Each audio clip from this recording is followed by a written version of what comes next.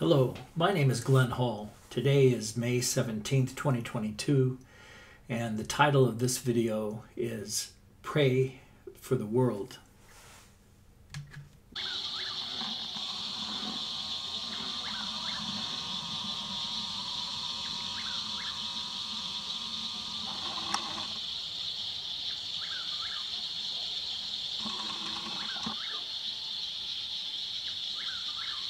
Pray for the world. Pray for the world. Pray for the world. Pray for the world. Chuck Will's widow.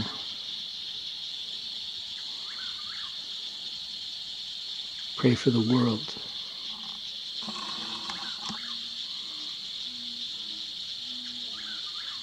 Chuck Will's widow.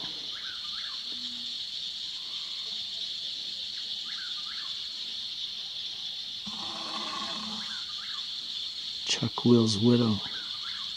Pray for the world. Pray for the world.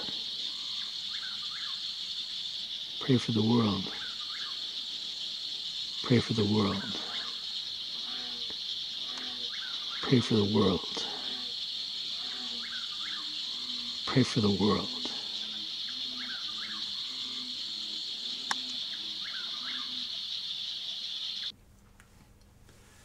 I recorded that video that you just heard last night. It's the day after the Feast of Passover.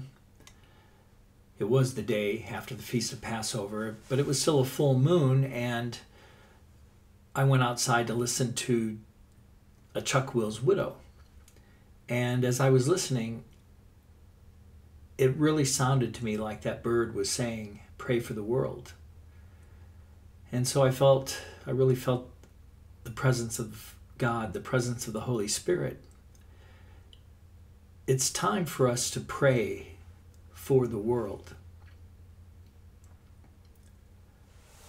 We now live in a horrifying world. A world that is terrorized from morning until night and all night. A world where our leaders take pleasure in taunting us and defiling us or attempting to defile us. A time when it should be clear to all why the prophets of God said, "Do not love the world or the things of the world."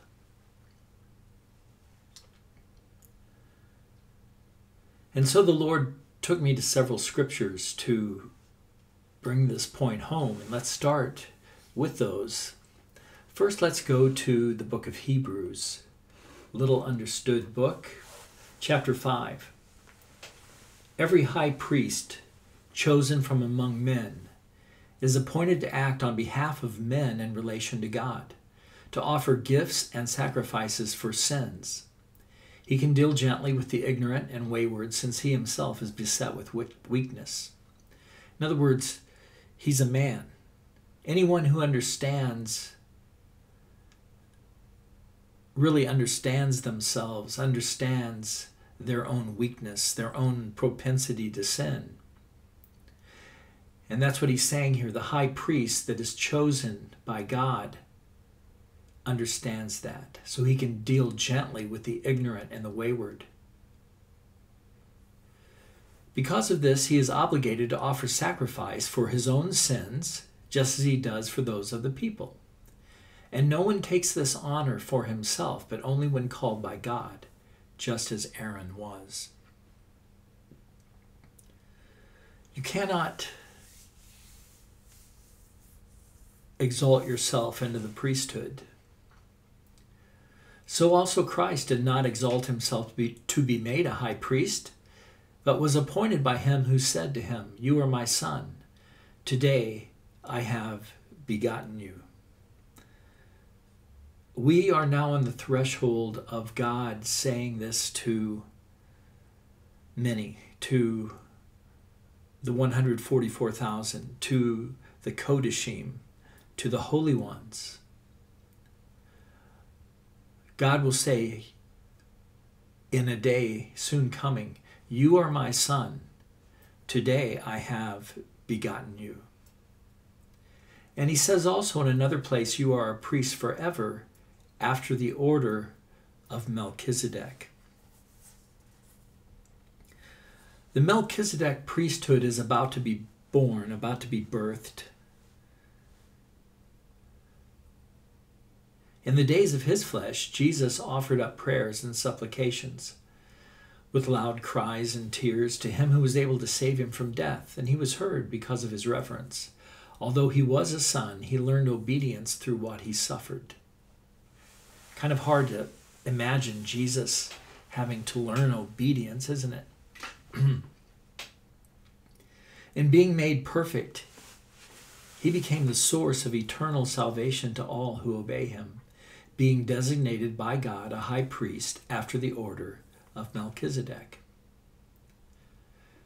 Then verses 11 through 14 of Hebrews 5. About this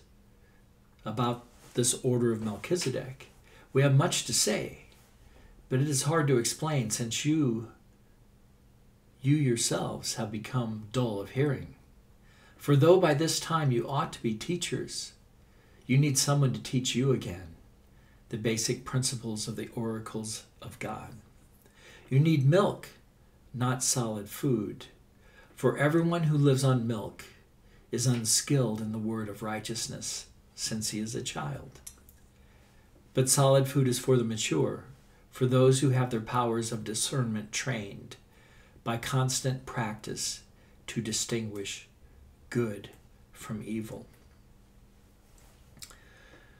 The Kodashim, the holy ones, the ones who are about to be glorified, the ones who are about to be called the sons of God, were the ones who were not dull of hearing.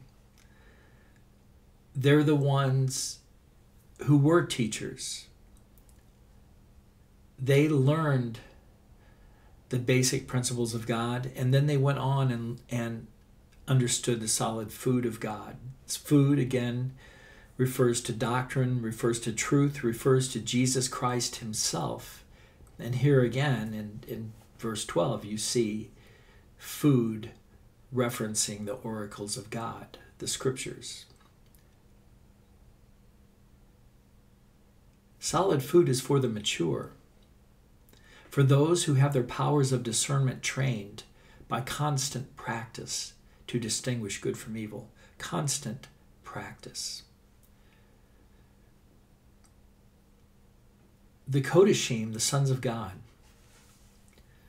are the ones that Jesus prayed for in the book of John. We're going to read that now.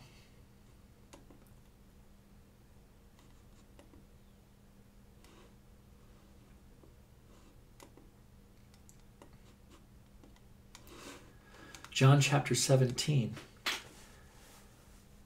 You know, this is the night that he ate the Passover meal with his disciples. And it was the night that he was betrayed and captured and then crucified the next day. And so Jesus spoke at length to his disciples. And this chapter 17 of John, is one of the things he said to them that night. When Jesus had spoken these words, he lifted up his eyes to heaven and said, "Father, the hour has come. Glorify your Son, that the Son may glorify you, since you have given him authority over all flesh, to give eternal life to all whom you have given him. And this is eternal life, that they know you, the only true God, and Jesus Christ, whom you have sent. This is eternal life, to know God and to know Jesus Christ." Jesus Christ revealed God. He came in the flesh. God came in the flesh to reveal himself to man. I glorified you on earth, having accomplished the work that you gave me to do. And now, Father, glorify me in your own presence with the glory that I had with you before the world existed. I have manifested your name to the people whom you gave me out of the world. Yours they were, and you gave them to me, and they have kept your word. Now they know that everything that you have given me is from you, for I have given them the words that you gave me, and they have received them, and have come to know in truth that I came from you, and they have believed that you sent me. You see, the Kodashim believed this. They believed that Jesus came, that God sent Jesus, that Jesus, in fact, was God in the flesh. I am praying for them. I'm not praying for the world, but for those whom you have given me, for they are yours. Now, pay close attention to this. Jesus is praying for his disciples. He says that, I am praying for them. And then he says, I am not praying for the world. Now, doesn't that seem strange to you? Why would he say that? I am not praying for the world, but for those whom you have given me, for they are yours. All mine are yours, and yours are mine, and I am glorified in them. And I am no longer in the world, but they are in the world, and I am coming to you. Holy Father, keep them in your name, which you have given me, that they may be one, even as we are one. While I was with them, I kept them in your name, which you have given me. I have guarded them, and not one of them has been lost except the son of destruction, Judas, of course, that the scripture might be fulfilled. But now I am coming to you. And these things I speak in the world, that they may have my joy fulfilled in themselves. I have given them your word, and the world has hated them because they are not of the world, just as I am not of the world. The Kodashim never fit in. The sons of God, the ones that Jesus is praying for here, they never fit in. The world always hated them, always despised them. Did everything that it could to defeat them and to harm them. I do not ask that you take them out of the world, but that you keep them from the evil one. They are not of the world, just as I am not of the world. Sanctify them in the truth. Your word is truth. As you sent me into the world, so I have sent them into the world, and for their sake I consecrate myself, that they also may be sanctified in truth. To be sanctified means to be separated unto holiness, and to separate yourselves from the sins of the world. And then Jesus goes on and says this, John 17, verse 20. I do not ask for these only, but also for those who will believe in me through their word. Now, who's that? Well, that's us. That refers to people who heard the disciples, heard the apostles, and then read the scriptures that the apostles wrote. The Kodashim, the holy ones, in the 2,000 years since Christ was here, are those people who believed the word of God, who believed in Christ through the words that these disciples wrote. So again, verse 20, I do not ask for these only. I do not ask for only these 11 with me right here, but also for those who will believe in me through their word, that they may all be one, just as you, Father, are in me and I in you, that they also may be in us, so that the world may believe that you have sent me. Wait a minute. I thought he wasn't praying for the world. See, here's the answer to this mystery here. The last 2,000 years, and even time before that, were the times when God called the Kodashim out of the world. When he separated a people to himself under the harshest of circumstances, under a world that was ruled by Satan, in a world that they could have walked into sin whenever they wanted to and partaken of sin whenever they wanted to. And they're the ones who decided, no, I'm not going to do that. Instead, I'm going to obey God. Instead, I'm going to walk with God. That's what this is about. So God, for 2,000 years since Christ, has been separating people to himself. And prior to that, even, he separated people to himself in the nation of Israel and other places where he revealed himself to them. For example, the 3 kings who came to worship him when he was born. There have been people that God has called and prepared to be one of the Kodashim, one of the sons of God, one of the ones who will be glorified in this event that is soon to come. And he did that so that the world may believe that you sent me. The world may believe that Jesus Christ is the Son of God. The glory that you have given me, I have given to them, that they may be one, even as we are one. I and them, and you and me, that they may become perfectly one, so that the world may know that you sent me and love them, even as you loved me, so that the world may know. The world doesn't know yet. The world does not know. If anyone thinks the world knows God, that the world knows Jesus, you have deceived yourself. How could this world be this corrupt if the world knew who God was, who Jesus was?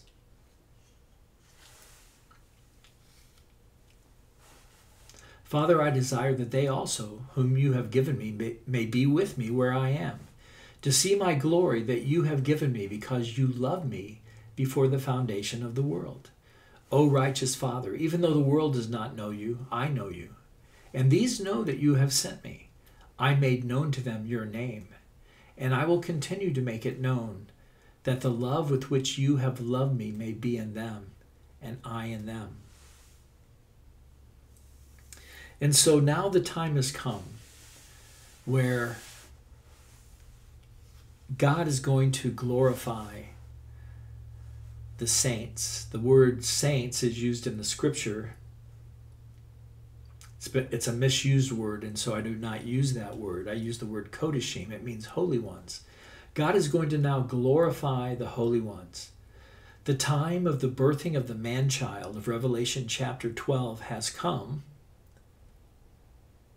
The man-child is going to prepare those believers who are not yet ready to become ready, and also to provide for them in this time of terror that is soon to come upon the world.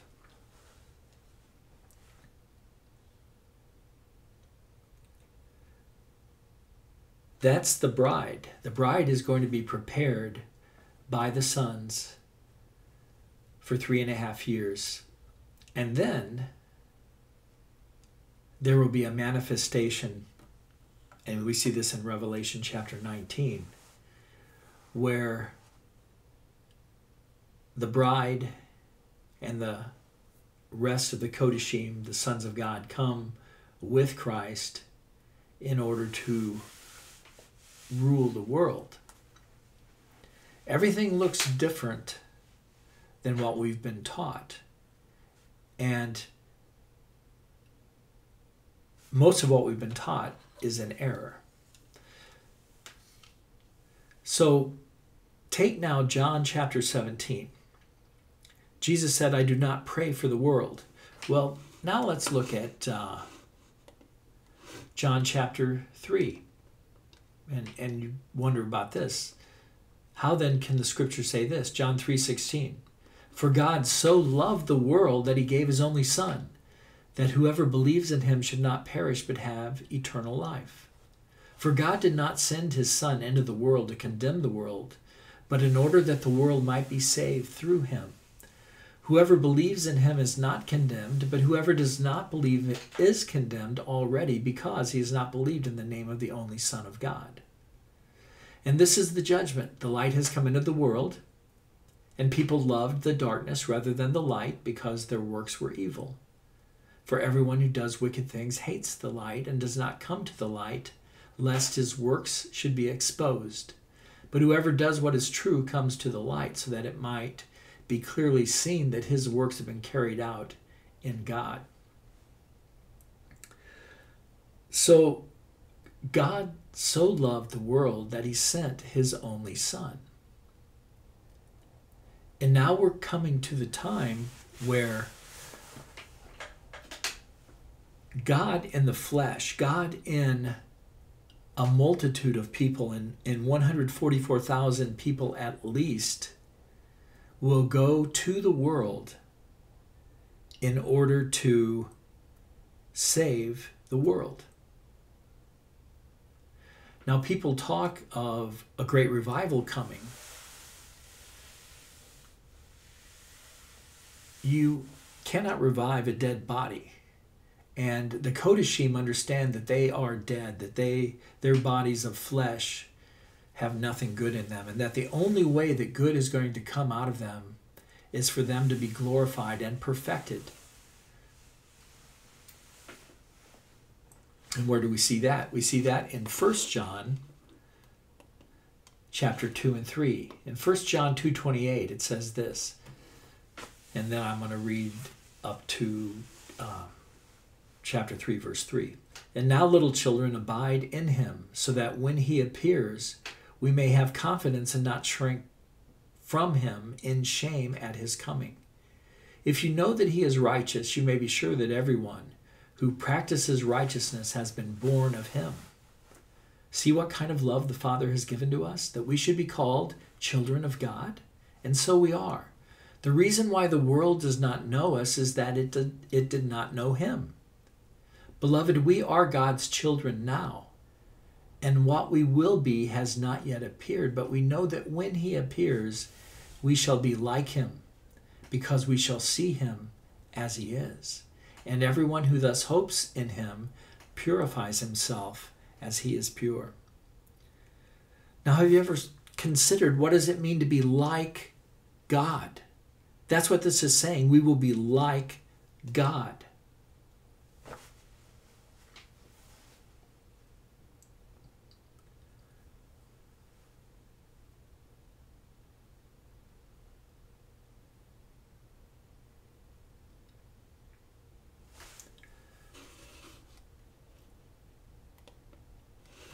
Right now, we still see a world that is totally controlled by Satan and by the beast government that Satan has established. We see war now between the seventh beast and the eighth beast, the seventh beast being the powers that be that have been in power for many years now, fighting against Donald Trump and those aligned with him, who is, Trump represents the head of the eighth beast. It's not to say that he is the only eighth beast, because many people have been part of the seventh beast government, just as many people are going to be part and are part of the eighth beast government.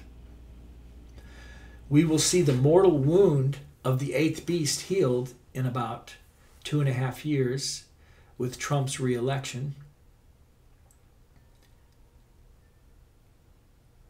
And then we will continue to see him fight against the Lamb, as it prophesies in Revelation chapter 17.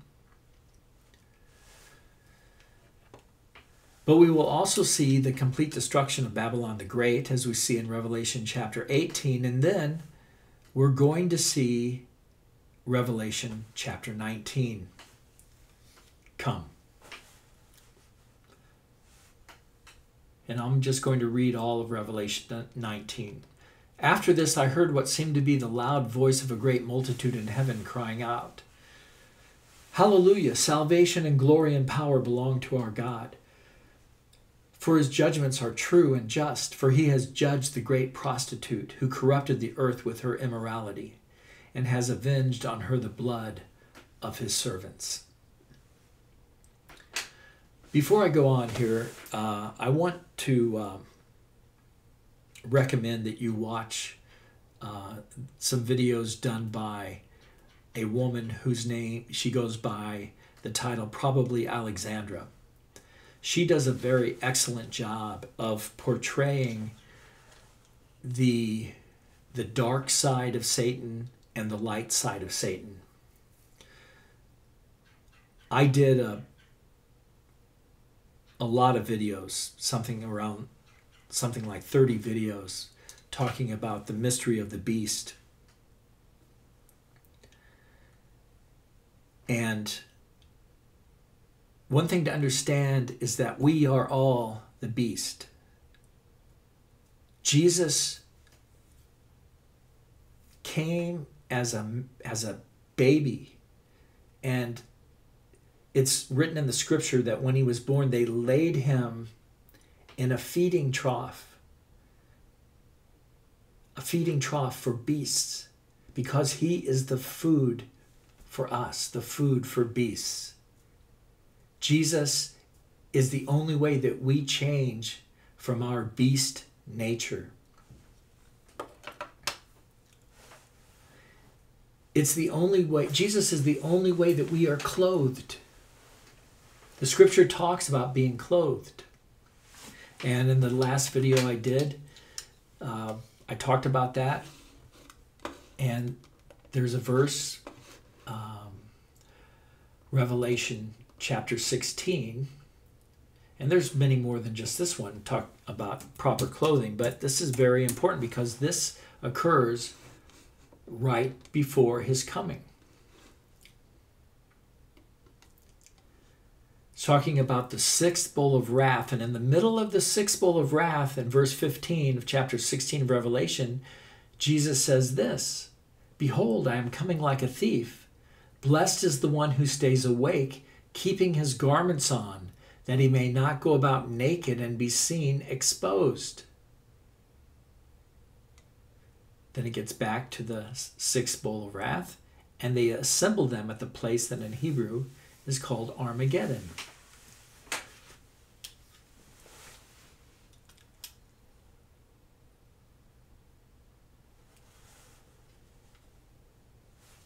Keep your garments on. My garment, my covering of my nakedness is Jesus. I can't cover it myself. I can't cover my sin myself. I can't be good enough myself to cover myself. I can only be covered with the blood of Jesus. That's the only way I get in. It's the only way I make it. That's why Jesus is called the stumbling stone, because everybody stumbles over that, even Christians, because every Christian church, every Christian group has their own set of rules, their own do's and don'ts, that if you don't do this perfectly, you can't really be part of us. Well, they just made the rules for their clothing. You can't make your own rules for your clothing. The rules were made by God. Just as he clothed Adam and Eve after they first sinned,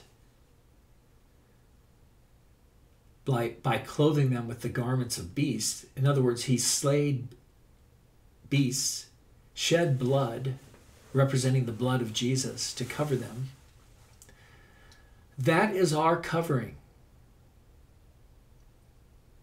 We will be naked if we do not have that covering on.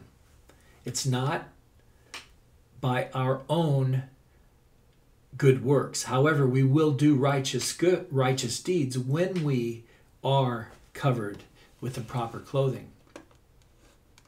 So back to Revelation chapter 19. Verse 1, after this I heard what seemed to be the loud voice of a great multitude in heaven crying out, Hallelujah! Salvation and glory and power belong to our God, for his judgments are true and just. For he has judged the great prostitute who corrupted the earth with her immorality and has avenged on her the blood of his servants. The great prostitute is Babylon the Great. She rules the earth. She corrupts everything. Once more they cried out, Hallelujah! The smoke from her goes up forever and ever. And the 24 elders and the 4 living creatures fell down and worshipped God who was seated on the throne, saying, Amen, Alleluia. And from the throne came a voice saying, Praise our God, all you his servants, you who fear him, small and great. Then the scene changes. Then I heard what seemed to be the voice of a great multitude, like the roar of many waters, and like the sound of mighty peals of thunder, crying out, Hallelujah, for the Lord our God, the Almighty reigns.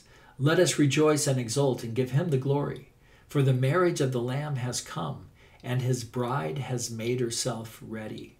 It was granted her to clothe herself with fine linen, bright and pure. For the fine linen is the righteous deeds of the Kodeshim. Okay, the bride has made herself ready. This is now after the 1260 days of preparation in the wilderness, prepared by the sons of God who were glorified in chapter 12 of Revelation. And the angel said to me, Write this, blessed are those who are invited to the marriage supper of the Lamb. And he said to me, These are the true words of God.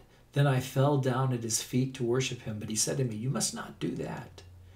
I am a fellow servant with you and your brothers who hold to the testimony of Jesus. Worship God.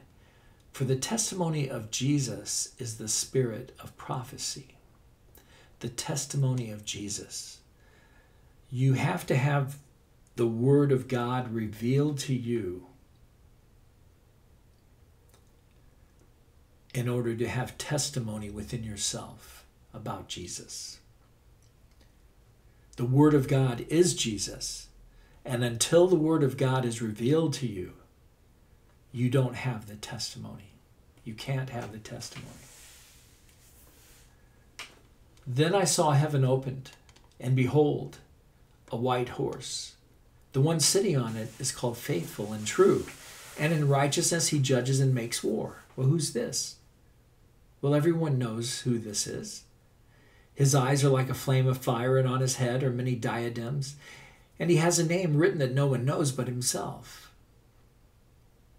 He is clothed with a robe dipped in blood, his blood, and the name by which he is called is the Word of God.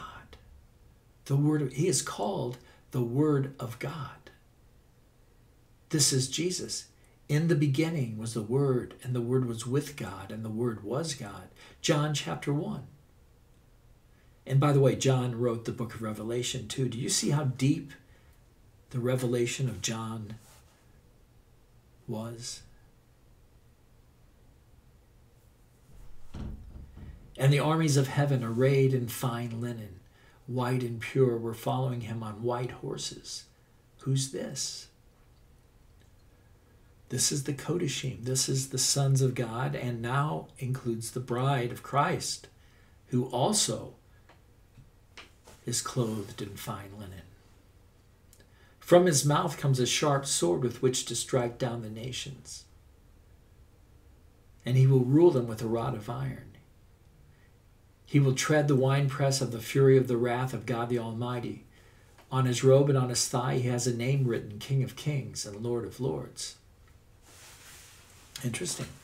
King of Kings, Lord of Lords. That means there are other kings and there are other lords.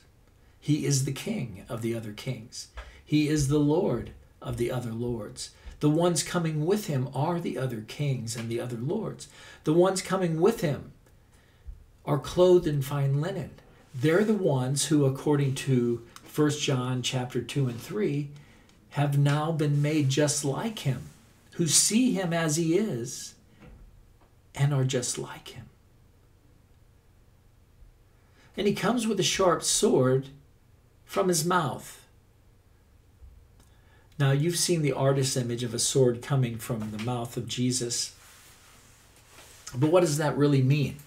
What is the sword that comes from his mouth? It's the word of God. It's his word. It is his word that strikes down the nations. It's his word that destroys the people. It's his word that slays the people. It's his word that changes the hearts of his people. The rod of iron is his word that comes from his mouth with power, because there will be power to implement the rule of righteousness.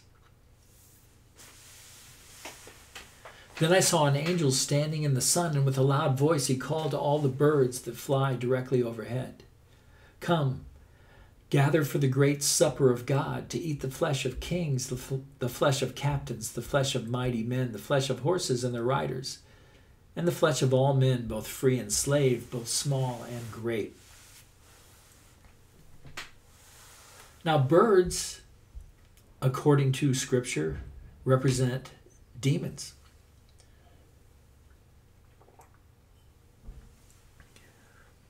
What do we see happening in the earth now? Haven't the demons come? Aren't they already here? Aren't the demons already here? And are they not already eating the flesh of many? What is happening in the world is horrifying. I weep for them. I weep for the world. I cry for the terror that has come upon them and for what they're having to endure because they did not obey God. And so the birds are already eating their flesh. The demonic realm is already feeding on the flesh of the unbelievers and on the flesh of the unrepentant, and upon the flesh of the believers who are undiscerning and believers who are unrepentant. And I saw the beast and the kings of the earth with their armies gathered to make war against him who was sitting on the horse and against his army. So here, this is the 8th head of the beast and all the kings that are with him, and they gathered to make war upon Christ and the Kodashim. And the beast was captured, and with it the false prophet who in its presence had done the signs by which he deceived those who had received the mark of the beast and those who worshipped its image. These two were thrown alive into the lake of fire that burns with sulfur.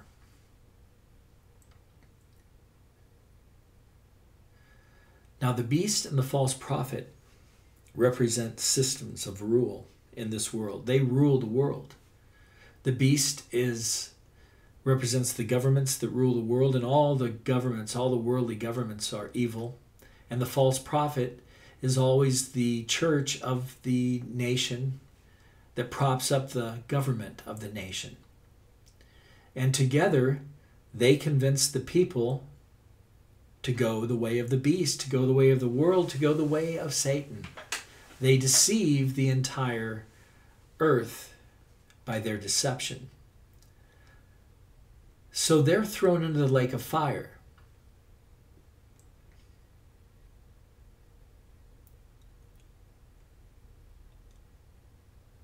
Figuratively, this means that these powers, these governments, and these religious systems are going to be destroyed.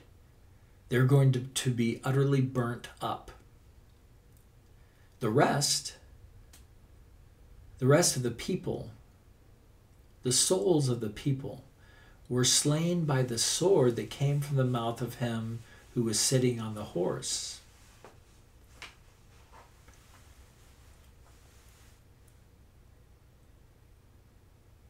Now, how are you slain by the Word of God? Your way of life ends. You change. You stop doing evil and you start to do good. Your life is slain. Your life, the way that you lived your life is gone. It's over. And all the birds were gorged with their flesh, and all the demons were gorged with the evil things that they did. But they will not be doing the evil things anymore. They themselves, their souls will be changed. They will be converted. They will be begotten of God.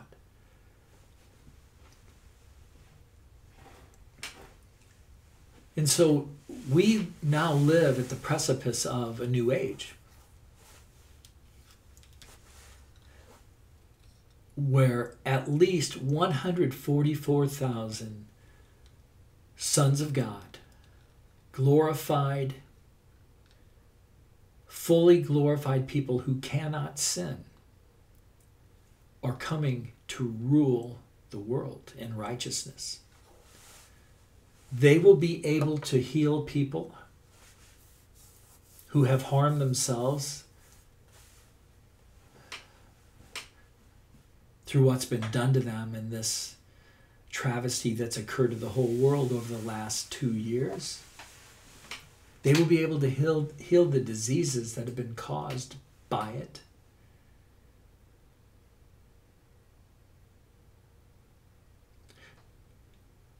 They will be able to restore the life and the livelihood of the people of the earth. I don't know how many people are going to die in these coming years, because the horrors afflicted are terrible. I think many will die in the flesh. But there is going to come a restoration of this earth. A new heaven and a new earth is coming. The people that are coming are going to have creative and restorative powers to change the way things are. Just as Jesus was able to create loaves of bread and fish from nothing, to still the wind and the waves, so the Kodashim, so the glorified sons of God will have power like that.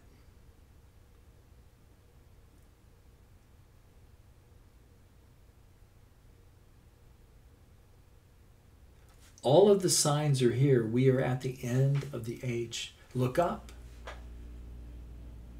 Your redemption draws nigh. When you see these things, just like when you see the fig tree's leaves come out, you know that summer is near. Likewise, when you see all these things happen, you know that Jesus is near. And this thing that has happened, this pandemic, has happened to the entire earth.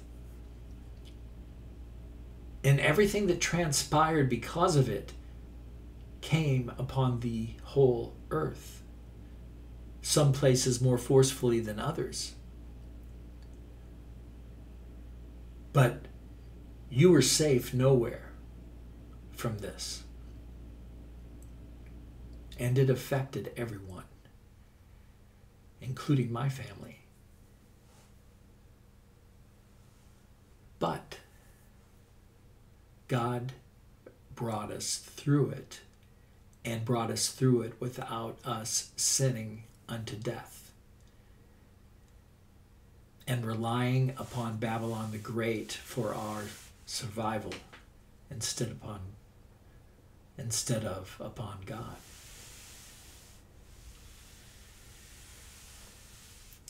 If you have taken this deadly thing into yourself. Repent. You will be forgiven, and pray for help.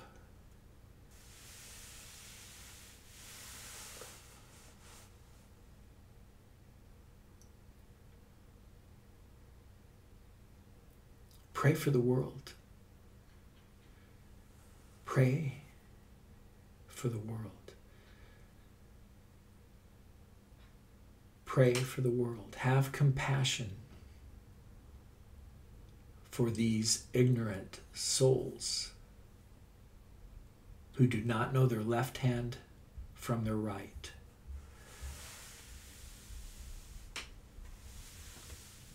Don't be like Jonah, who did not want to see Nineveh repent. We want to see people repent.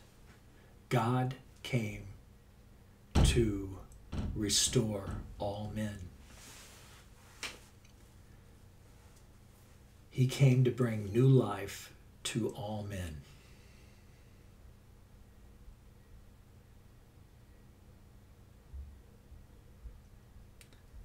And the Bible prophesies that every knee will bow in heaven, on earth, and under the earth. That includes everyone. Every entity. Everyone will submit to Christ. Everyone will come to repentance. Pray for the world. In Jesus, justice and mercy have kissed.